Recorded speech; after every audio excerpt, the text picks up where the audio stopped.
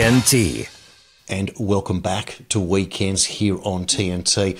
We are having the time of our lives here at the moment. So much development, great news coming through. The world is changing before our very eyes. For those of us asking for a click of the finger and to magically be transported into the new era, whatever that is, we're not quite there yet, but there is something, you know what? It's not about the destination, it's the journey. And the journey this week has taken a remarkable turn that got many of us by surprise. And that is when we refer to Julian Assange being freed at long last and coming home to Australia.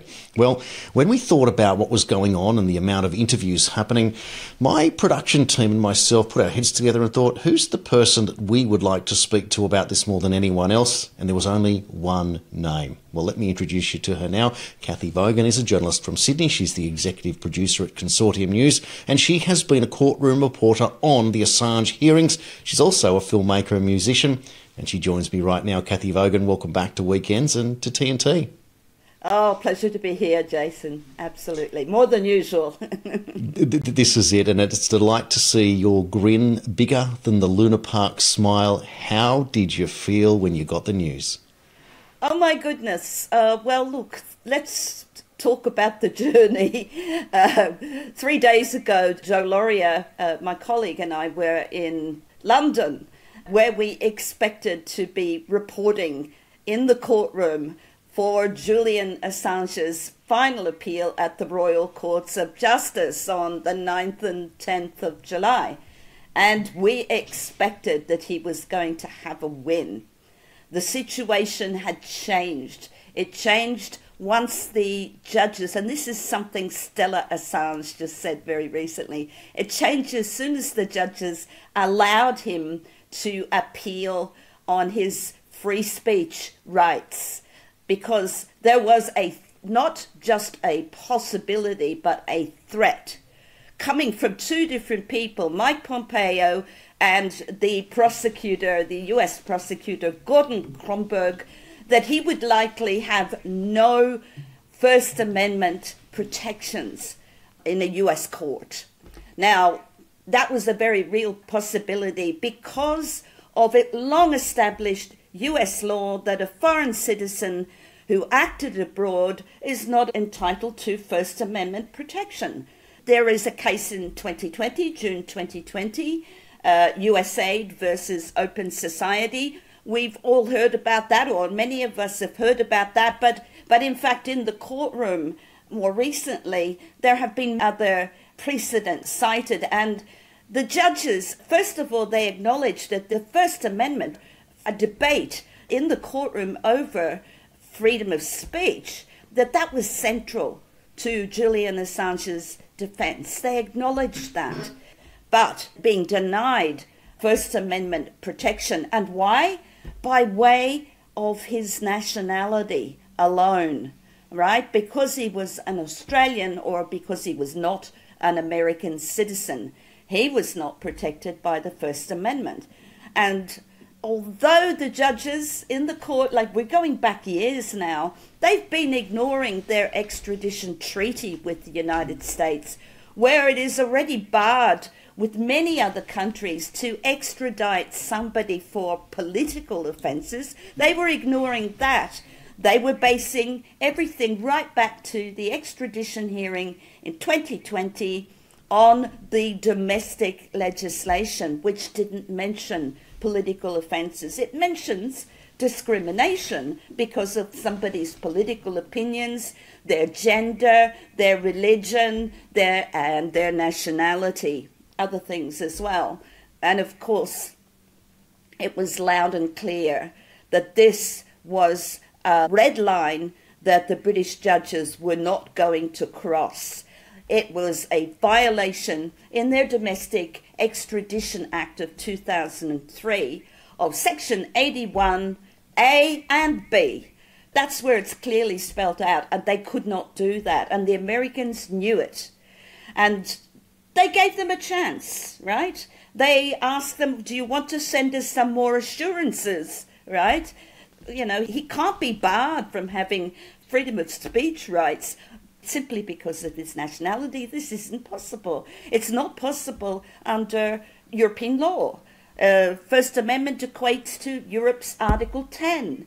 And the very first word of Article 10 is everyone is protected.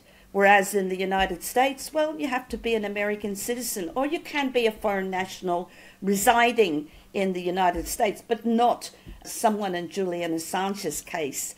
A journalist, my God, it was the worst kind of person not to accord freedom of speech rights, First Amendment rights. And so it was a foregone conclusion. And Stella Assange said that the moment that this happened, right, things started to move very, very quickly with a plea agreement. It was the US that got in touch. It was the US that was keen to get this done, right? Whereas it had been Australia that had been pushing until then. Okay, so let's get back to the journey that I'm speaking about. 3 days ago, we were in Northumberland, and we had just climbed to Hadrian's Wall, a very, very strenuous climb for people our age, but we made it to the top. And then we came back down. We caught the train back to London because we had other stories to cover there.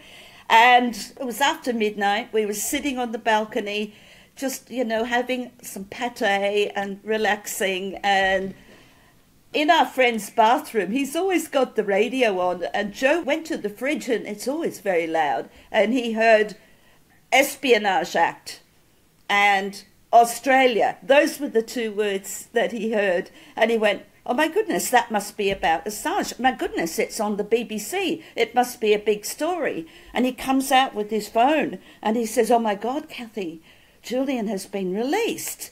He's on his way. He's left the UK. We're not going to sleep tonight. And of course, we didn't go to sleep. I was on Mario Naufal's Spaces thing for several hours, as was Craig Murray. We were the only ones that they could find because a lot of the other people had already taken off for Australia as well. Stella had left. Joseph had left. I don't know where Kristen is actually, but Joe and I, within hours, we were on a plane for Canberra ourselves. And that's the way it happened. And on the plane, thank goodness, we were able to pay for an internet connection. It was of great quality. I'm not going to announce the airline, but it was of really great quality. And we just sat there watching the whole thing unfold. We were in the air at the same time as Julian. He was just a couple of hours ahead of us. And he was coming from north of Guam, the Mariana Islands. It's US territory, but it's the closest to Australia. And there was this plea agreement that had been very, very carefully thought out. The first thing that we saw was Julian and Gareth Peirce. That's his senior lawyer. I don't know if you know Gareth Peirce, but she has a wonderful history. She defended the Guildford Four. She supervised the 150-page High Court submission for Julian Assange, which was summarily rejected by Justice Swift, including the points that the two more senior judges had picked up on and actually won him the case in a way. But the US didn't really want to accept a defeat in court, it's clear. And so they wanted to, deal. So we saw Gareth and Julian. She was finalising these papers, and then he's boarding a plane for the Mariana Islands. I guess that's a lot closer. Well, it's a bit closer to where you guys are. I'm in Canberra at the moment. But, I'd never heard of it before. And then he's going into the courtroom. It was all plain sailing in the courtroom.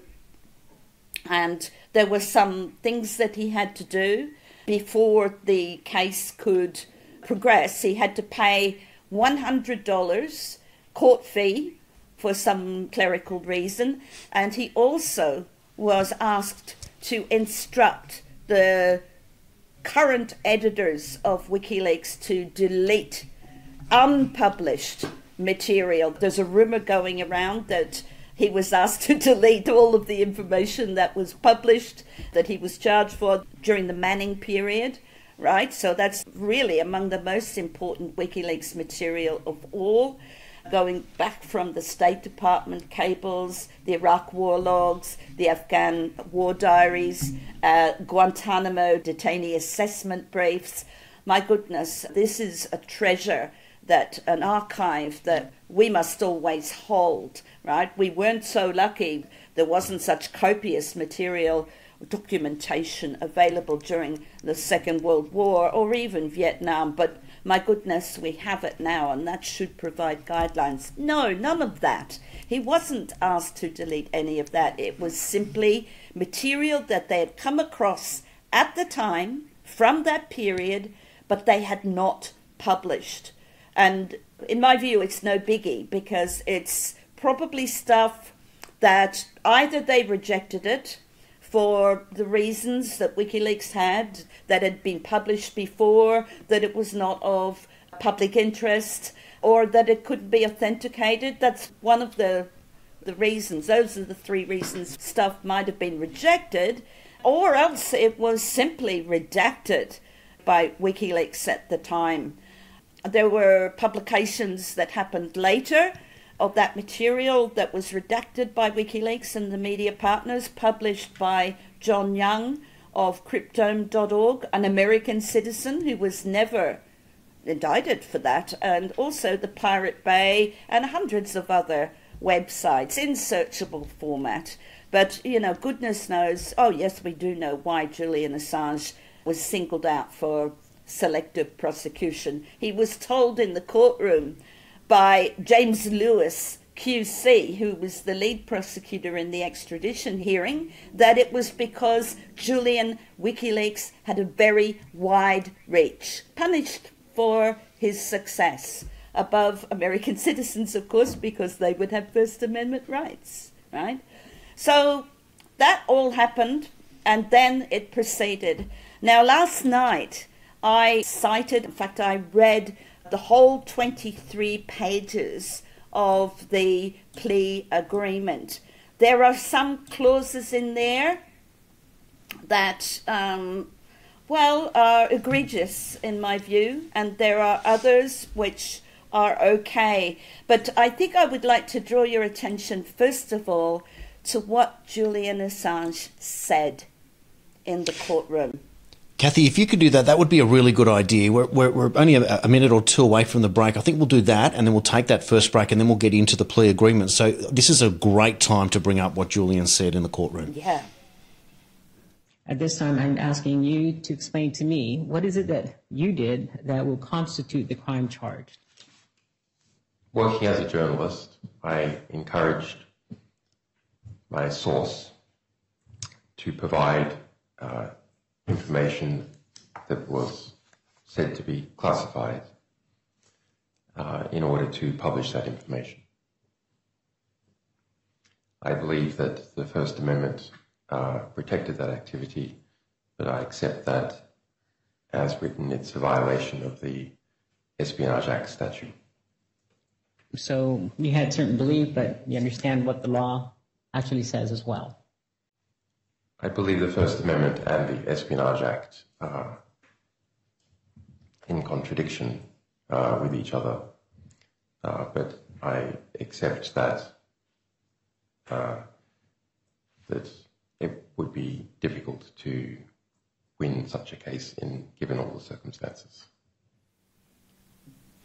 It's a very interesting statement, isn't it? And this goes a long way to explain to people who may be thinking, well, Julian has always been the pinnacle of whatever this information revolution is that's going by, and others expecting him to have challenged and to defeated, but to take this particular plea agreement for all of the other benefits, such as his health, such as his wife, such as his beautiful boys, etc. And of course, his freedom. Goodness me, how much more does one individual have to contribute to this information war before getting one's own life back?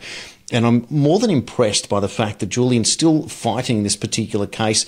There's still the option, I would assume, that I don't know if this is even a case, whether he can be pardoned somewhere in the future for it, or even how that would work. Because, of course, later in our chat today, we will talk about possibilities of what we may expect to see from Julian Assange at this point. Will he just disappear into obscurity, or will he return reinventing himself to do something else? But one thing's for sure, he'd have to be the hottest interview subject in the world by far, and all of us are waiting with bated breath to listen and to hear and to see what's really going on. But as usual, that man never fails to impress. His eloquence, his ability to engage those with thinking minds to realise of the great hoodwink that we've all been living under for so long. Cathy, let's go to our first break. We'll come back, so much more to discuss in this incredible interview about this historical moment for all of us amidst the information war.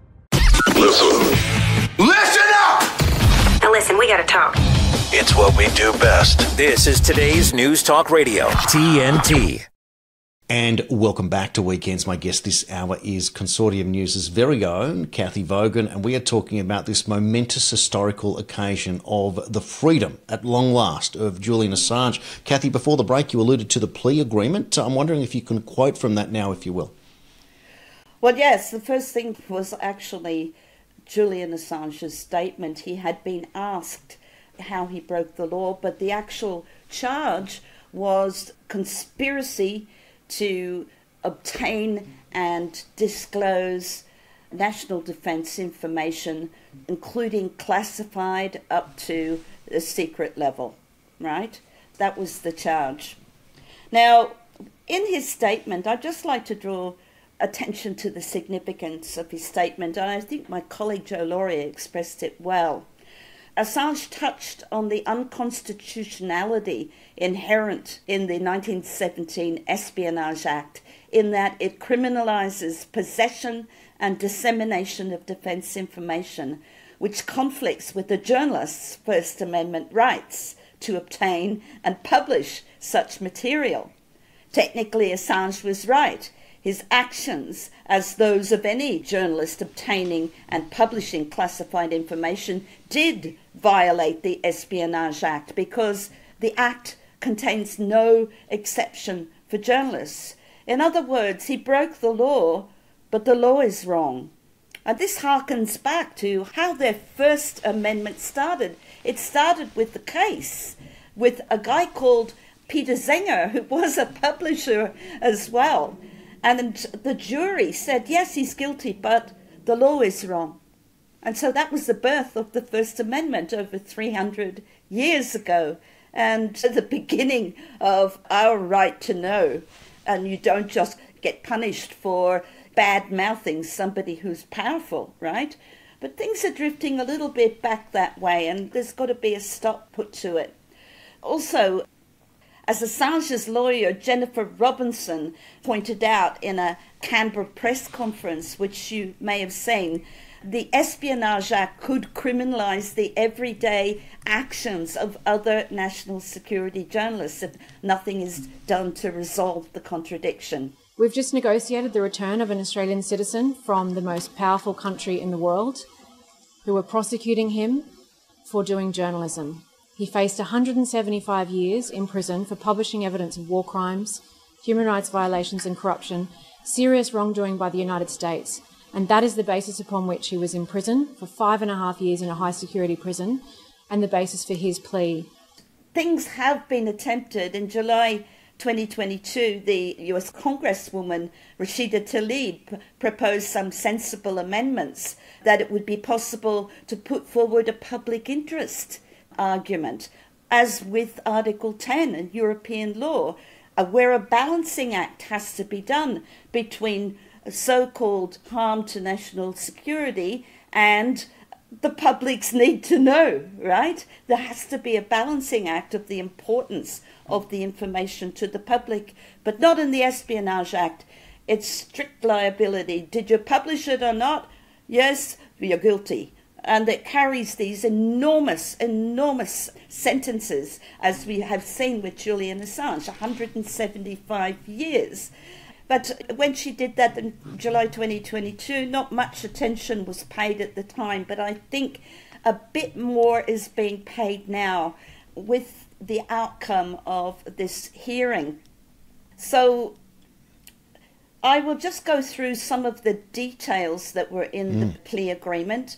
The plea agreement securing Assange's freedom with a sentence of time served, right, that's what he got, was, so he could walk free, was made possible because of the passage of time. The recommended sentence for the offence, the one he pleaded guilty to, which was conspiracy to obtain and disclose US national defense information, including classified to the level of secret, is 42 to 51 months. Now, he spent 62 months in Belmarsh, well exceeding the Australian Prime Minister's declaration that enough is enough. Also, they reasoned, because there has been no evidence of harm done. The agreement plainly states, quote, as of the date of the plea agreement, the United States has not identified any victim qualifying for individual restitution, and thus is not requesting an order of restitution. You know, Julian doesn't have to pay any money for money that they paid out to compensate somebody for the damage done. There was no fine imposed on Julian Assange. In fact, he had actually done a year more than the maximum, almost a year more than the maximum time for that offence. So Albo was right to say enough is enough. Just the court fee of $100. No restriction was imposed on Julian Assange's future professional activity. They didn't say he wasn't allowed to be a journalist anymore, in other words. And the United States agreed not to pursue him again in relation to the facts of this case. Now, that doesn't mean that they couldn't pursue him again if he proceeds to publish more US classified information. There was a bar placed, however, on any future discovery by Mr. Assange or his representatives. It stated, quote, as part of this plea agreement and based upon the concessions of the United States in this plea agreement, the defendant knowingly, willingly, and voluntarily gives up the right to seek any additional discovery. Further, the defendant knowingly, willingly, and voluntarily waives all pending requests for discovery. So the thing is that this was quite a funny moment. I don't know if you saw the Canberra press conference with Stella Assange, Jennifer Robinson. Oh, there was quite a few people who spoke, but Stella Assange was asked about this. And he's neither allowed to make any freedom of information requests regarding the investigation, the prosecution, you know, all the bloody awful things that were done to him. But she turns, this is in the agreement, but she turns to the press gallery and she says, but you can, and I encourage you to do so. So that was quite enlightening and also entertaining. And I hope that, in fact, I shall be doing that myself, and Joe as well, who is actually an American citizen. We don't work for Julian Assange. I mentioned already about the clause where Assange was to take action, all action, they said, to ensure that unpublished material WikiLeaks had from the Manning era would be erased. It stated, and I'm quoting it exactly now, on return or destruction of information. Before his plea is entered in court, the defendant shall take all action within his control to cause the return to the United States or the destruction of any such unpublished information in his possession, custody, or control, or that of WikiLeaks or any affiliate of WikiLeaks. The defendant further agrees that if the foregoing obligation requires him to instruct the editors of WikiLeaks to destroy any such information or otherwise cause it to be destroyed, he shall provide the United States or caused to be provided to the United States a sworn affidavit confirming the instruction he provided and that he will, in good faith, seek to facilitate compliance with that instruction prior to sentencing. So that was done. Otherwise, proceedings couldn't go ahead. But Julian Assange's American lawyer, Barry Pollock, at the last press conferences, he answered a question about this because people were quite concerned. The journalists in the press gallery were quite concerned that these archives had to be deleted. That is not the case.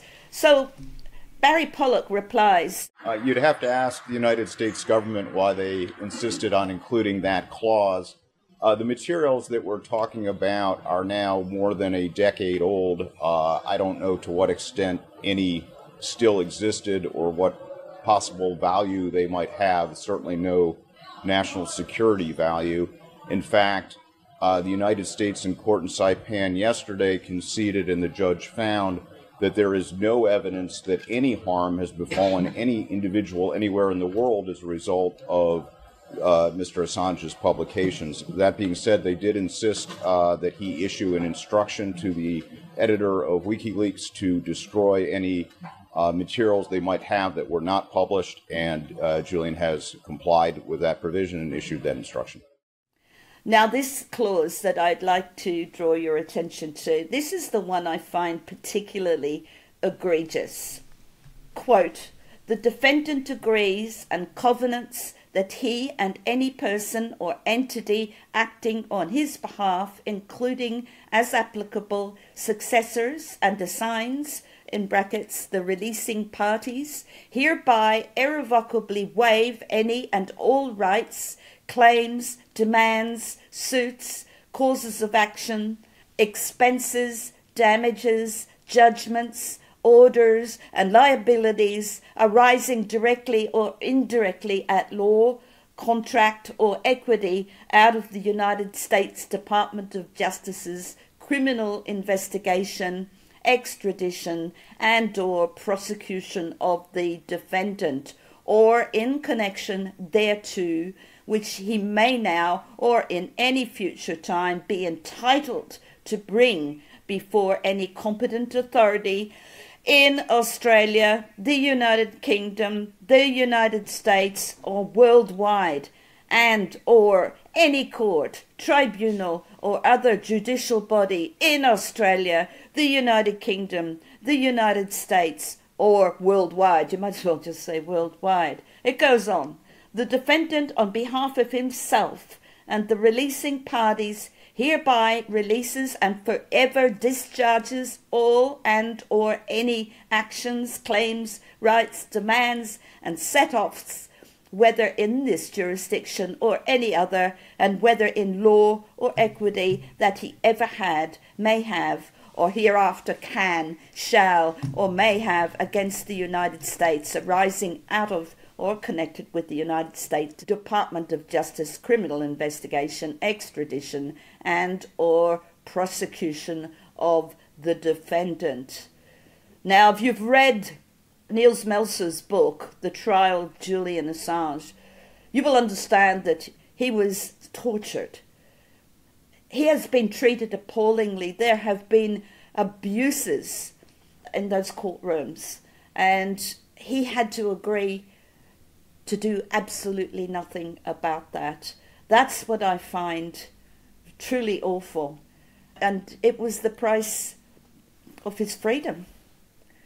Cathy, I totally agree with what you're saying. That last clause there is horrific to think. And when you read it like that, if you read between the lines, it was almost as if the court was saying, "You have caught us red-handed. Our behaviour has been more than abhorrent, and we are going to cash in the very last of our political or judicial capital to impress upon you that this is over and done with. Be grateful for the small mercy that you've received and go away and leave us alone." And for mine, it says the exact opposite, that now what it's done, it has enthused and it has energised real journalists now to take over the reins, and from one will become many, as we can clearly see that the US and the powers that be, through the spy agencies, etc., around the world, through secrecy, which the old JFK lines, the very idea of secrecy is abhorrent, therefore means that we will not be taking this lying down. Julian perhaps is chapter one of the great component of the great movement in this information war. The best part, of course, is that the man is now free, and that means that he can get on with the rest of his life, whichever way it falls. But these are enormous, enormous details, revelations, etc. And thank you also for taking the time to read that plea agreement to sort of iron out some of the kinks, the misinformation, if you will, that's being shared online for those that are somehow critical of Julian at this point, thinking that he's somehow sold out to gain his freedom. Goodness me, if there's one man that can never, ever, ever be criticised for his actions to make the world a better place, it's Julian Assange. And shame on anyone who thinks that they can be critical at this point. I dare every single one of you to go and serve 24 hours behind the bars under the conditions that he has suffered, and then come back to tell your story. Cathy, I'm furious that I even have to talk like this, but at the same time, I'm grateful that we can certainly set the record straight. How do you feel, therefore, at this stage, just briefly before we go to our next break? Are you as mad as hell as I am that people could actually be negative towards Julian, who is sitting inside and looking at the information war, expecting great change? Well, Julian is, and the internet, he's like the internet. There's always ways to get around things, and I have some more to say, particularly about some of the lawsuits that are in process at the moment, that I believe won't be affected by that last clause. There's a case in the US, there's a case in Ecuador, there's a case in Spain, and there may be a case coming up in the ICC that Julian may be able to testify at. Not for himself, but in relation to torture on third parties. Well, how about that? On that note, don't go anywhere. We're going to continue the discussion after the break with Cathy Vogan. Don't go anywhere. You're watching and listening to Weekends here on TNT. When you need to know what's going on around the world, stay with Weekends with Jason Oldbourne on today's News Talk, TNT. And welcome back to Weekends. This is the final segment of this groundbreaking historical interview, if you will, with Cathy Vogan from Consortium News concerning the release of Julian Assange and the incredible amount of detail that many on social media and in the media have probably skipped upon. So I encourage you, if you've just joined us, to go back and check when this interview will be uploaded to our website, tntradio.live. Simply go to episodes and then look for Weekends with Jason Oldbourne. Scroll down and there it will be. Cathy Vogan up in lights, as it should be. Cathy, I'm thrilled that you've been able to provide such an amount of information, but before the break, you kind of left us on a bit of a cliffhanger. So Julian may well be able to testify in some cases. I'm kind of thinking that Julian has to be the star witness of all star witnesses. Can you give us a little bit more information about what you're thinking? Well, it's just that last clause that, ensures that Julian would not be able to sue the United States for violation of his human rights, for example.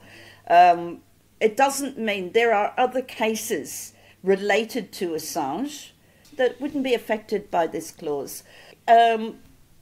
What precise impact is for the legal experts? I'm not a lawyer, but it's hard to see how that clause could impede any lawsuit against the heinous extrajudicial activity of the CIA.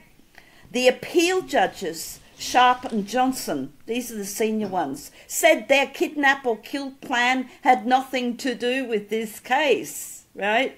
Yeah, of course. But you also have Yahoo News that reported that the plan was hatched before Assange was even charged with anything, and the judicial process was launched to shut the crazies down, right? That's kind of the relationship. The other relationship was that there was key testimony in the extradition hearing from Maureen Baird, who was a special administrative measures. This is the most torturous of incarceration. They never see a soul for the rest of their days. She was an administrator of that. And guess who advised the Bureau of Prisons on who should get SAMs?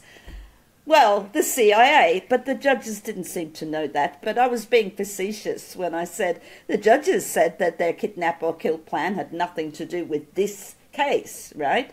So, nor should the clause, that clause impact on the Fourth Amendment case in the Southern District of New York, brought against the CIA by American citizens who were spied on while visiting the embassy, and quite possibly beyond giving the tracking information that was obtained.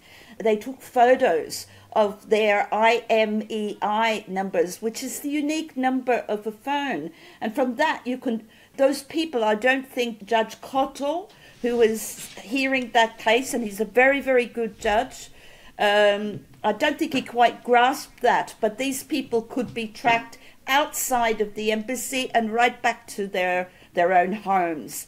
And also, I have read, but I've never done it myself, even though I'm quite technical, I'm just telling you that I have read that if you have the savvy and the IMEI number, you can clone the phone. And so the CIA could have gone on spying on those people. There are 2 lawyers and there are 2 journalists who are suing the CIA over that for violation of their Fourth Amendment rights, and that is no illegal search and seizure. Get a warrant, right? There was no warrant. So that case will, I'm sure, proceed. Then we have Assange versus Ecuador, right? Another case in progress, which not many people know about, which may be partially affected because the US was involved, but not in relation to Ecuador's breach of its own constitution and its international obligations. Ecuador, in its constitution, it does not extradite or expose. It does not extradite its own citizens. You recall that Lenin Moreno, who was the president, the awful president after Rafael Correa, who had given Assange asylum in the Ecuadorian embassy, well, he made it into what Stella Assange called a black site. Julian was cut off the internet, all the staff were changed. It was really quite frightening what was going on there. So, and in the Constitution, Julian was supposed to enjoy, that's the actual word they used, enjoy his asylum. But Lenin Moreno had announced that his citizenship was cancelled. That was a lie. We interviewed Carlos Poveda only about 9 or 10 months ago, and that still wasn't settled. You can't cancel somebody's citizenship overnight and their asylum, right? Overnight without due process. The victim of that has got the right to say, no, I argue that I haven't done anything to deserve this, etc., etc. So there are aspects of that will continue. Then there's the Spanish case against David Morales, the head of UC Global, the company that spied on Assange in the Ecuadorian embassy. Now, that is the state against Morales. It's related to Assange. You've had somebody you've had Craig Murray, who many people will know, who's done some excellent courtroom reporting. I advise you to go to his blog, craigmurray.org, all one word, Craig Murray. He foresaw that the US case was going to collapse. Like a couple of months before it did. Very, very good writing by Craig. So Craig has testified in that finally. He was a little bit impeded. I won't go into the reason why, but that's going ahead as well.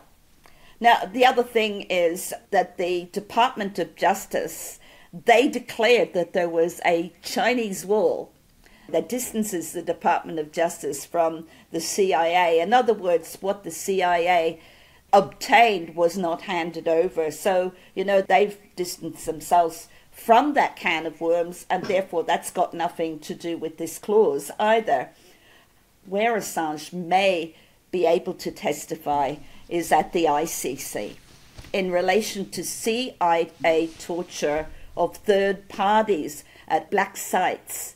The 150-page High Court appeal submission goes into some detail about that, complaining that a sentence beyond his natural lifetime would actually prevent Assange from testifying about US torture, which they call in the appeal document a jus cogens prohibition, which means that it is outlawed in every court in the world. Can this now be done? Wait and see. Absolutely, we'll wait and see. It's extraordinary to think that all roads lead to the CIA, and this agency is it's kind of like the smoke and mirrors that's lent upon by the Department of Justice, the US government and others around the world to hide all indiscretions. And clearly Julian versus the CIA, if it will, in the ICC, could well be the one event that blows the lid once and for all. But at the same time, if the US government doesn't sign up to the ICC, does this case, or could this case, have any merit at all? It's not Julian versus the CIA at the ICC. Julian would just be a witness because there were documents that showed the torture in the releases by WikiLeaks. So Julian would only be a witness that testifies as to the authenticity of these documents that show CIA torture. It's not him who's actually bringing the case. Sure.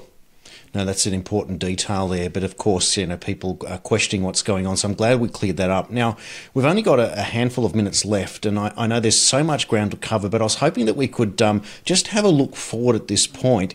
Is there any indication of Julian himself looking to grant any agency an interview at this stage? Has there been any development there? Stella said that Julian, his only plan is to swim in the sea every day. And today he ate, I think it was, at the Good Morning Show or something like that, he ate good bread with real butter. He's eating good food again. He's enjoying his boys. I'm sure, it's really interesting because I spent a little bit of time with Julian's two boys, mostly Gabriel, the oldest one, who was attempting to take the batteries out of my camera while I was filming the Surround Parliament event. And I was calling him a cheeky little monkey. But I'd seen him a little bit before that, and he was saying to his younger brother, "Let's go on an adventure." And I just imagined that that's what Julian said to his boys, probably the next day after he arrived.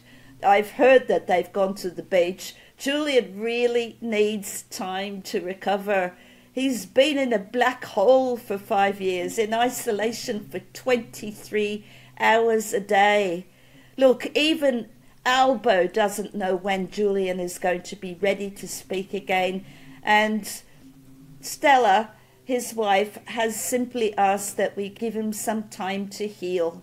But I wouldn't expect him to get into it yet.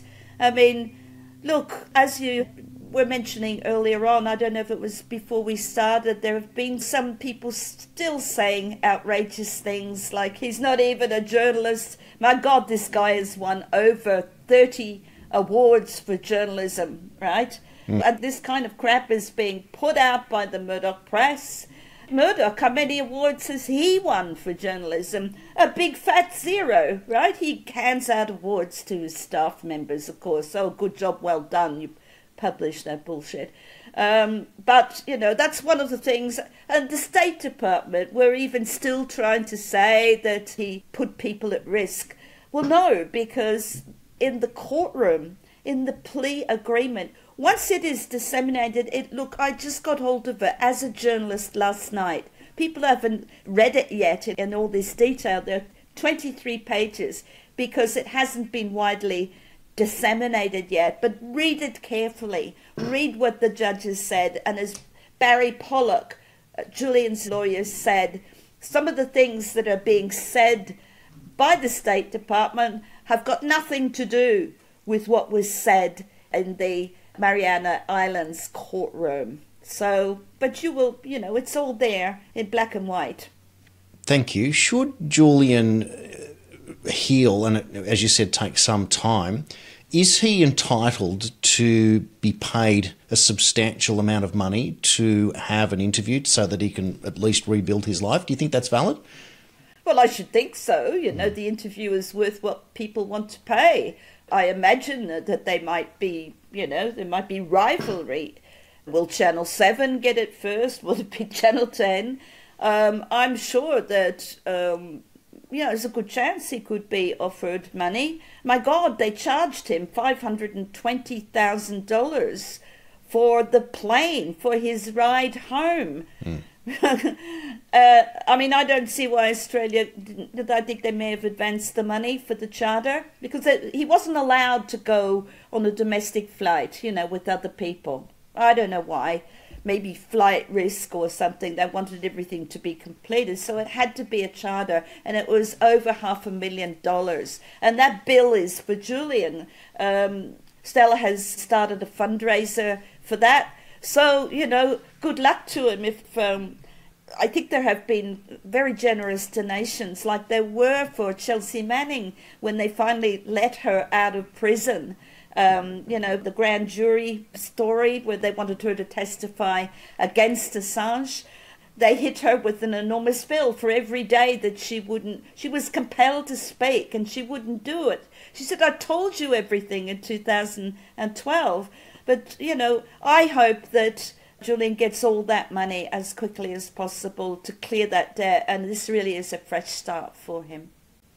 Now, we're down to our last minute, and just quickly before we let you go, Cathy, what's next for Cathy Vogan? How do you take a breath and recharge your batteries? Oh, goodness gracious. Well, I go to sleep every night, I suppose, most nights. Remember all the president's men? Remember when you were hungry? Well, I'm always hungry. I love it, Cathy. The work that you have done, and not just over this short period of time to bring us all up to speed, this incredible interview today is something that we should all look up to in the field of endeavour that we choose to work in. It is exemplary. I can't thank you enough for the time that you've provided us here at TNT and the wider audience in the wonderful work that you do. So a wonderful big round of applause and thank you today, Cathy. You're welcome. Thank you, Jason. Just remarkable. Well, that concludes the weekend, and I'm delighted that everyone could come along for the ride once again. Don't go anywhere. The fun continues after the break. You are watching and listening to TNT Radio.